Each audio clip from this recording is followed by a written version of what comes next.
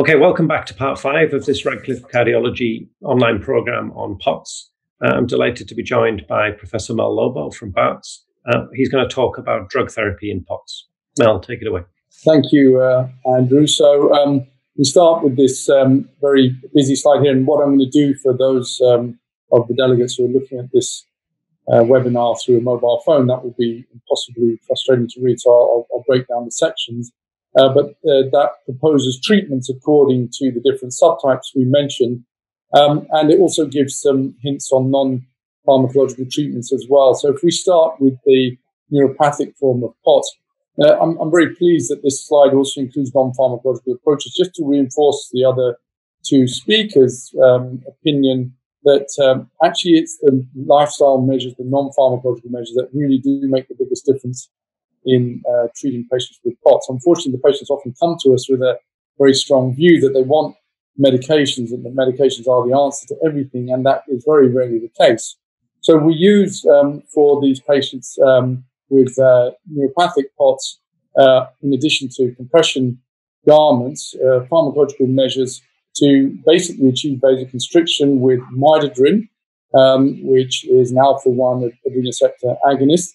And although it says octreotide on the table here, in truth, octreotide access is super specialized in the UK, and there's only 1 or 2 places where a patient can get octreotide used as a splanchnic vasoconstrictor and somatostatin analog that will reduce things like intestinal peptides and insulin and gut loading, I suppose. But this is something that we have actually very little experience of in my particular center.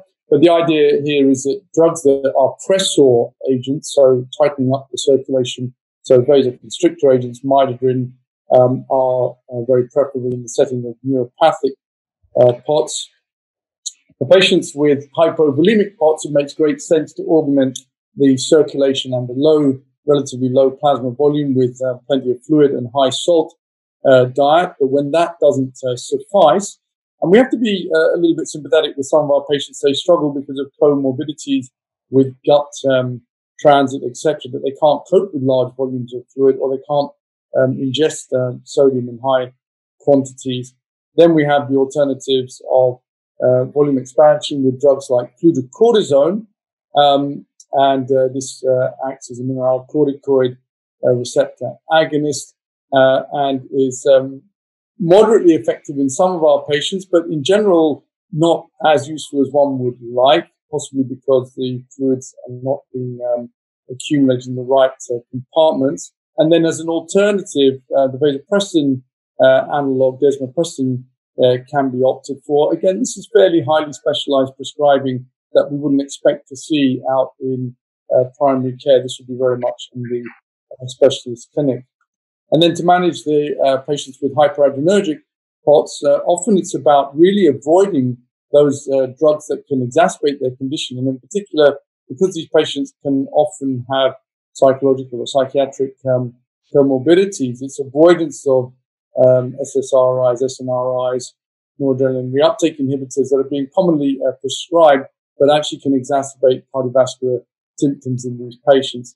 And then the simple best approach is really a non-selective beta-1, beta-2 adrenoceptor blocker, such as propranolol, used at exceedingly low doses. So we're talking tiny doses compared to what people might be used to in the cardiology clinic, where patients are being prescribed propranolol, 160 milligrams in a day or 320 milligrams in a day. And here we're using 10 to 20 milligrams up to 3 or 4 times a day if tolerated. And in fact, probably that's the only beta blocker for which there is modest evidence in the setting of PoTS, and other drugs such as bisoprolol and metoprolol are on the list there, but there are almost no studies. And then to make use of, cholinergic drugs such as pyridostigmine that may have the added benefits of increasing gastrointestinal transit, that may be worthwhile in some patients. We also use clonidine in the hyperadrenergic PoTS group that can take the edge off both blood pressure and heart rate rise. And the other very important drug in circulatory control, for which there is modest evidence, is ivabradine, so the IF channel inhibitor that reduces heart rate without affecting blood pressure control. And we start with very, very low doses, 2.5 milligrams once or twice a day. And I use it up to 5 milligrams 4 times a day. So I'll get up to 20 milligrams of ivabradine into a patient. But all of this drug therapy of this condition is remarkably evidence-free. And I'll show you that on the final slide. Another way to think about treatment of PoTS is targeting symptoms. And you can see, again, it's always non-pharmacological approach, the top 3 boxes. But when patients are symptomatic, despite trying our best with lifestyle measures, then we have to consider the symptoms. And if it's palpitations, tachycardia, that's debilitating, then maybe going at them with the propranolol or ivabradine makes a lot of sense. If the issues are due to hypotension, hypovolemia, then targeting that with drugs that are vasoconstrictors can be very helpful. And midodrine we use up to 10 milligrams 3 times a day. And then if patients are having symptoms of brain fog, it says there to consider noradrenaline reuptake inhibitors, but we have to be very careful in that group not to exacerbate any of the cardiovascular symptoms. So it would be very, very low doses.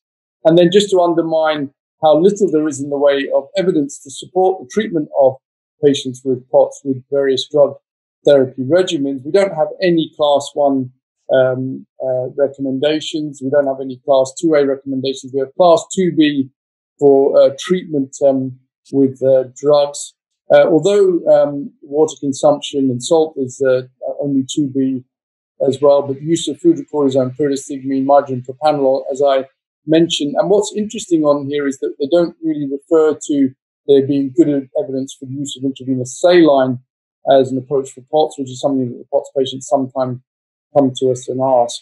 So we're in a very largely evidence-free zone, and the evidence that exists is in strikingly small groups of patients, often 6 to 10 patients in a group. A large study might be 30 patients. The studies tend to be single limb, they tend to be that, or crossover, and they often are exceedingly short duration. So we're really in a world that's lacking good data to guide us. I'll stop there. Thank you. Thanks, Mel. I mean, it's interesting, isn't it? Over the years, we've been presenting talks on hypertension with studies of 20,000, 25,000. And here we are, a really important healthcare problem with very little data. Yeah.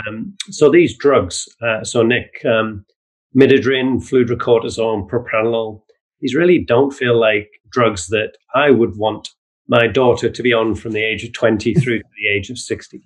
Are you using them as a short-term measure to try and turn the condition around? Or do you think they're okay to take over years or even decades? What's your approach with prescribing these drugs? Well, so I suppose that the first thing to say is that nobody knows. We obviously have a lot of information to suggest that beta blockers can be taken for decades without a problem. So if we were to start off with a medication, then a beta blocker would be a good place to start. I think from the perspective of long-term management, I think the short answer is we just absolutely don't know. However, the patients feel ill now, and we need to improve them now. So it's a question. I suppose what we hope is that the lifestyle issues or the lifestyle management will make the biggest difference. Exercise, understanding their physiology, why they have those symptoms, and to an extent that things may get better with time. And so we use the medications in a relatively short term to allow them to feel better, so that they can exercise more. We know that beta blockers and fludrocortisone are safe in pregnancy, so we may focus on those in part of the demographic. It's difficult, and it's a balance of trying to get our patients back to some level of functioning, which we've heard from Leslie is often dreadful, and hopefully that they just don't need to take those medicines in the long term. And Leslie, what do you think of the effectiveness of these drugs? Is it only a very small proportion of your PoTS patients who you would want to be on drugs? Do you think that a lot of people are trying these different drugs and failing? What's your thoughts? I do. I mean, I think people often have to try several drugs over a period of time before they can find something that's helpful. I think can I just add something else to what what Nick was saying, that patients with PoTS can wax and wane, and sometimes they get better on their own as well. And so I think it's really important, and when patients are feeling better, to remember to try them off the drugs, because it might be that they have got better over a period of months and years and they might not need them anymore. And I think sometimes this gets forgotten and people end up on them for quite a long period of time without people thinking about whether they really need them. I mean, even safe drugs like propranolol, they have a metabolic consequence. Mel, are you trying to move people onto ivabradine? That, in theory, certainly at the doses that have been tested in trials, is a relatively clean drug. A little bit of AF signal in some of the studies, but it does seem to be a cleaner drug than the other three. Is it only a niche drug for you, or do you think it could play a bigger role?